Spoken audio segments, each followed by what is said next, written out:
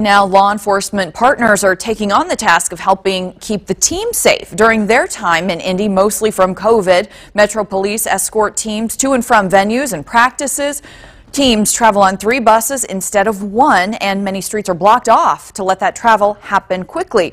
Hotels are on lockdown with 24-hour police presence and barricades. The NCAA booked the 4 hotels strictly for the teams, and this is to keep players safe. Also, it's to keep the public out.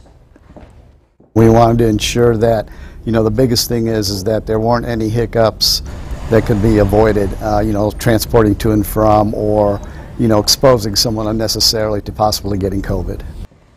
34 agencies are working together on these efforts.